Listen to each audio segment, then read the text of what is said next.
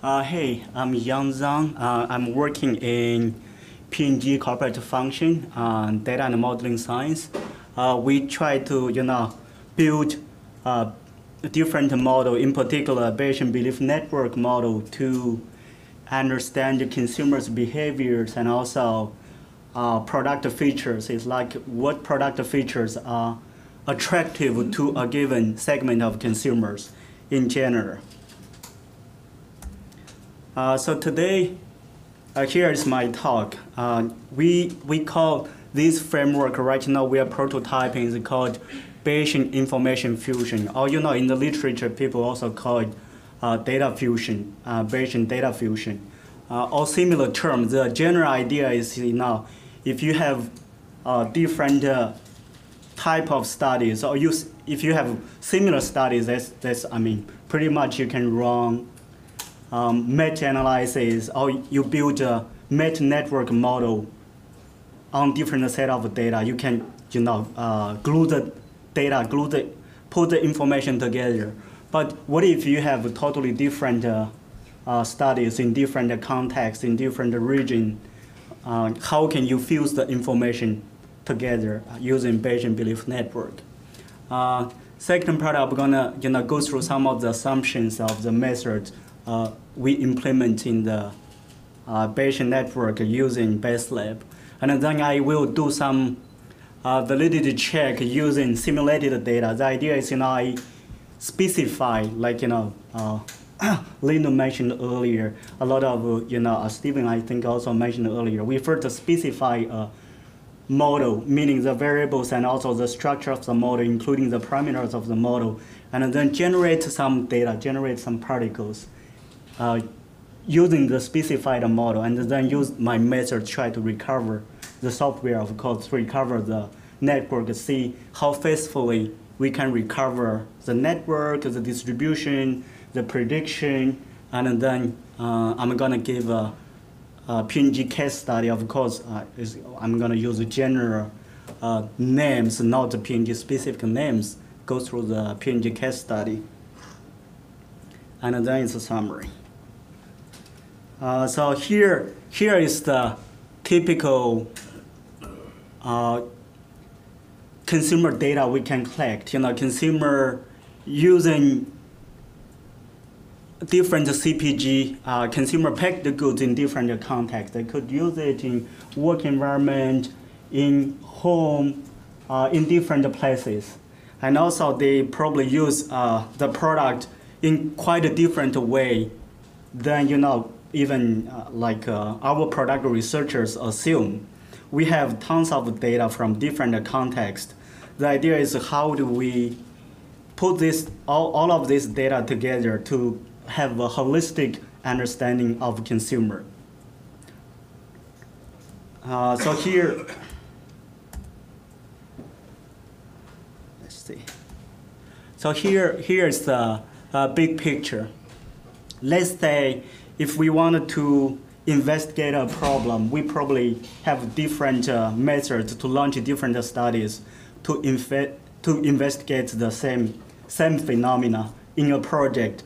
I will not disclose further information on this. The idea is, let's say we launch 3 different type of studies. Study A, you assign the study to a person, to a team member, and then the findings is A1, A2, and then study B is another study. Again, these are the totally different studies, not similar studies, so that you cannot run meta-analysis or meta-network model. They are totally different studies in different contexts. And also study C, you have findings C1, C2. How do you reach to a final conclusion on the project regarding the same problem? Most of the time, we rely on team meetings. Essentially, you meet multiple times along the project to try to say, I found A, B, C. You found A2, B2, C2. Okay, qualitatively, we summarize the information, reach to a conclusion.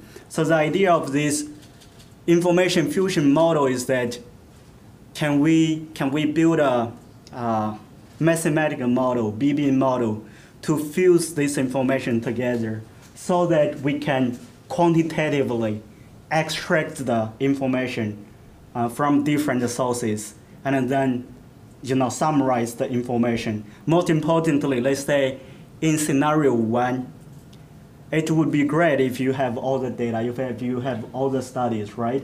The more studies you launch, the higher the cost. If you have all the studies, you can check the consistency of your conclusion, right? Or like body of evidence in another language. So most importantly, another context is actually this part. Does it project well? No. It's actually on the left part. If you only have data from some studies, can you infer some information which typically, let's say you have information on study A, can you infer some information on study C? So we call that cross-inference, right? I will go to a little bit detail later. So that's the high-level idea. And then the assumptions, of course, is, studies in different contexts, they need to share a set of common variables. In our case, such as consumer needs and attitudes. The idea is, let's say whether you a consumer prefer natural ingredients in shampoo or not. Either I provided Head and Shoulders, our product, to you, or Dove, our competitor's product, to you. Your preference will not change. Your needs and attitudes will not change. So that's the idea. It's like some set of the variables, common variables, will not change in different study contexts. That's first assumption we made. So the second assumption we made is this set of common variables can be consistently measured across contexts. That is equally to say they are kind of independent of a context. Regarding the needs and attitudes, there are papers from Greg Allenby. How do you construct this set of variables if you are interested in? And this a little bit like cartoon mathematics on the idea. So essentially, overall, you observe the different events in different contexts. The overall thing we try to do, the model, mathematical model we try to build is really try to predict the joint probability among events happened across study context. Like, in the middle part, we say is a consumer needs and attitudes. We call it a CNA. And also, let's say study A, we have variables called A, given consumer needs and attitudes. And also, study B, given consumer needs and attitudes, some other studies. And then the mathematical framework is simply, the chain rule. You can write joint probability this way. And here is what the study look like. Again, let's say consumer is the center of our problem. We try to understand consumer holistically. You run a study on the right side. Let's say this, I give a little bit more information. Let's say this is a concept study, right? You just present ideas to consumer, whether they like it or not. This is much cheaper than, let's say, study B. You have to have some prototype, right? Physical product to let them test and tell you how do they think of your product.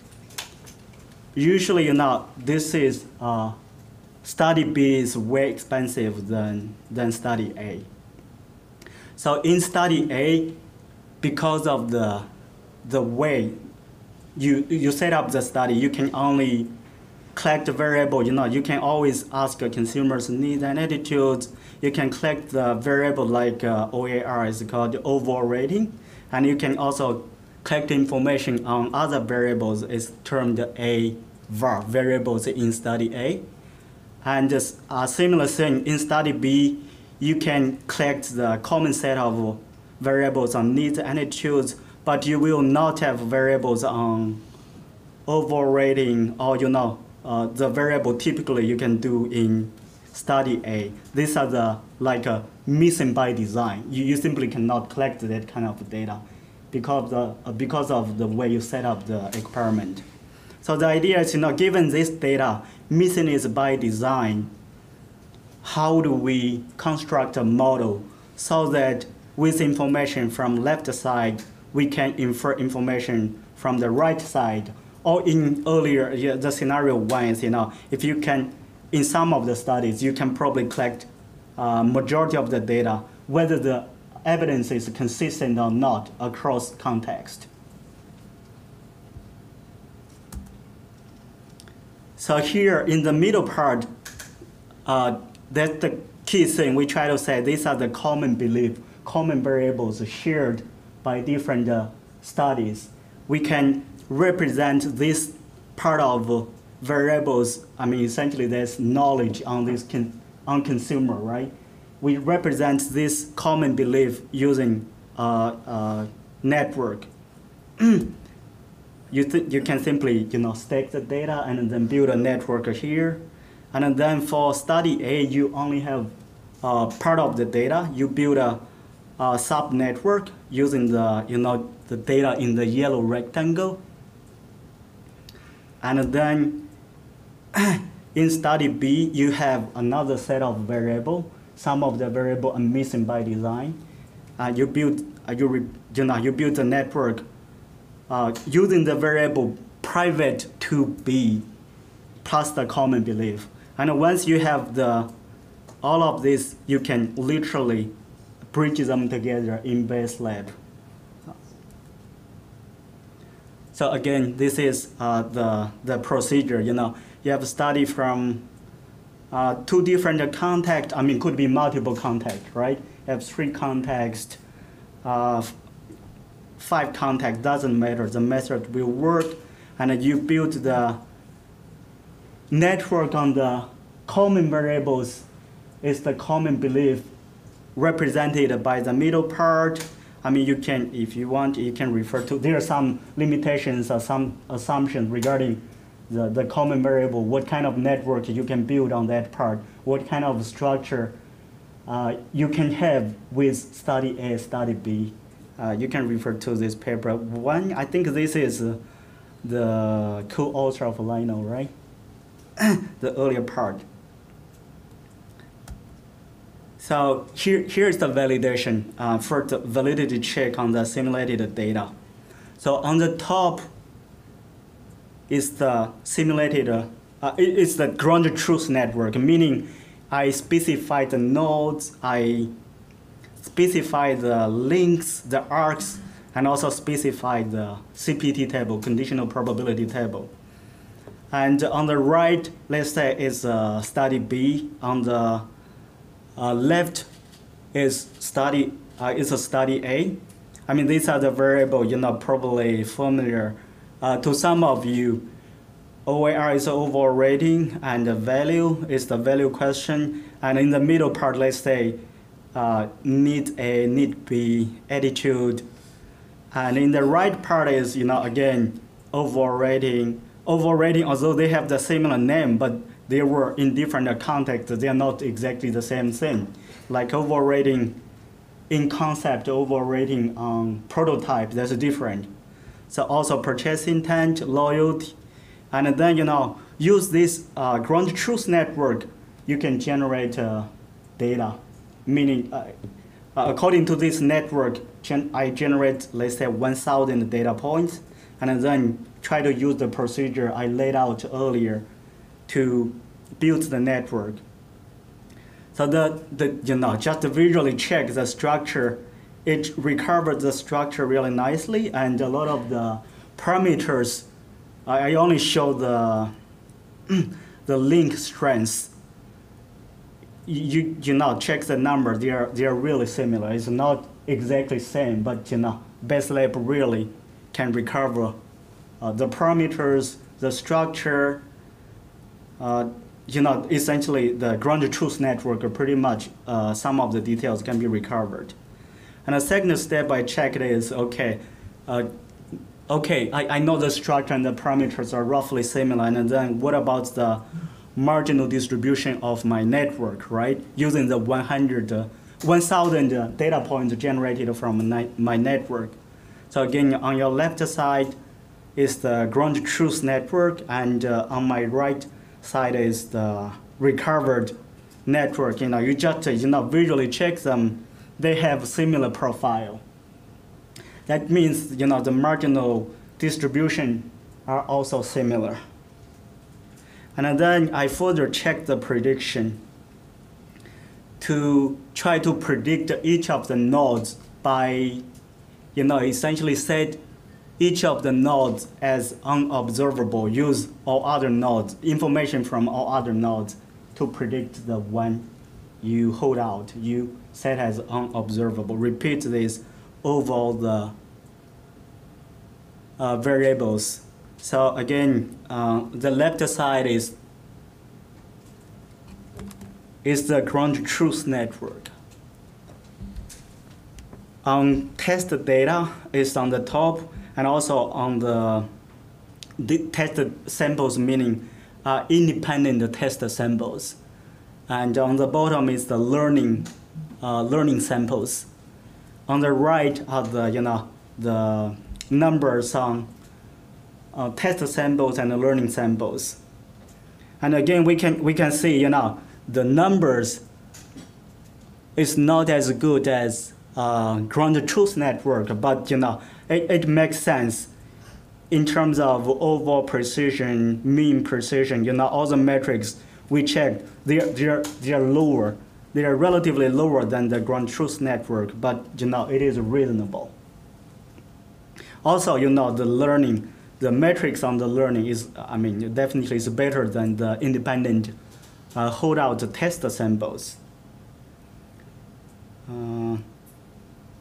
So that's another check I did. And then the last check I did is, I'm trying to say, okay, let's predict something I'm mainly interested in. Let's say overall rating and purchase intent. Purchase intent is the WPI. If we use information from all data, so in this case, let me go through a little bit detail maybe. So the base size is 1,000. I generate another 1,000 data independent from the data I used to learn the network structure, to learn the network structure. And then if I use all data, the overall precision on predicting overall rating, purchase intent is not 82%, 76%. If I only use study B, remember study B is the right study on the right. Let's go to the structure.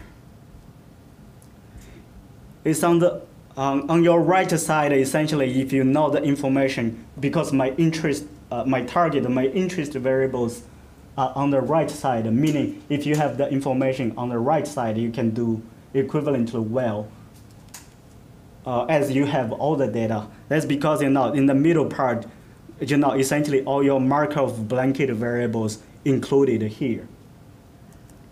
But the most interesting thing is, what if you only know the data on the left side? What is a prediction? So in this case, 60%, 42%, they are not perfect, but it's better than you have nonsense, right? At the bottom row is like, I assume if you don't use the method, you just randomly guess the answer on each of the question, right? What is your probability to achieve the overall precision as in rule 1, in the first row, in the first line, using study A only? It means your probability to achieve the same level of prediction is really, really low. You have no chance to achieve that precision. And then, after this validity check,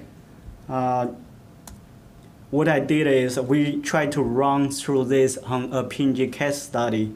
So we picked some common variables shared across studies. That's step one. And then step two, we build the Bayesian subnetwork to represent the common variables. And then we build subnetwork on study A and study B separately, and then link them together using Baselab. So that's the part. Again, in the middle is the bridge variables. These are the common variables or common belief represented in a common belief on consumer knowledge collected across different contexts. And then on the right is the study A. I'm sorry, I somehow mismatched the location. But on this side, this time on the right side is study A, on the left side is study B, and the red variables are the common set of variables, and the dark purple is the key variables in study B, and purple variables are the other variables you can collect in study B. That's BO1, BO3, etc. I mean, similar thing for variables in study A. So using the procedure, this is the network I built. Using the method, you can connect them together. Of course, by definition, let's say if you already know the middle part, you probably don't need study A, the information on the right side to predict something in study B. But the interesting thing is, the more variables you collect information from consumer, the higher cost you're gonna, it's gonna occur. So the idea is, what if you don't know even the common part in future study? You only have some information on A, on some of the private variable and the key variables on study A. What is the inference on study B? That's the most interesting part. And then the kind of question we can answer, the first scenario is cross-inference. We try to link overrating from one context to overrating of another context. So the question we can ask is, what is the response of OR rating in context B if we observed a 20% boost of overall rating in context A? Assume you can achieve this by doing something, let's say improvement in product benefit CV1. So this is the information you can infer. You do 20% boost on overall rating in context A, and then you observe, you can see what is the distribution of overall rating in another context. At least the answer is, of course, is precisely you can observe you can have a 7%, almost 8% boost in the overall rating in context B on average. Or another way we can interpret this is, if you observe the distribution is highly uncertain, if it is flat out, you can probably, let's say if I have to launch study B, which variables should I prioritize? That's the way we can leverage the information. And then another scenario is we can check consistency across different contexts and studies. If you have money to launch all the studies, or if you happen to have data from all the context, in this case we're gonna say, okay, whether our total effect on overall rating consistent across the studies. In study B, in study A, we can check, these are the total effect on the common set of variables.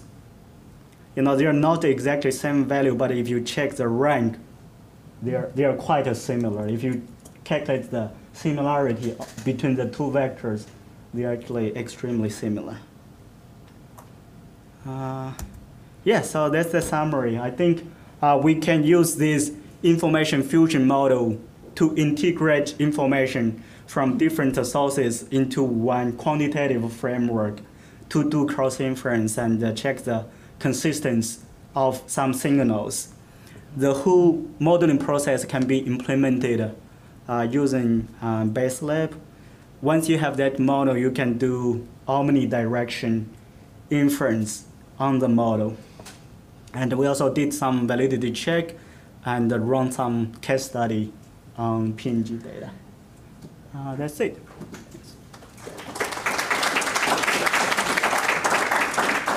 Thank you.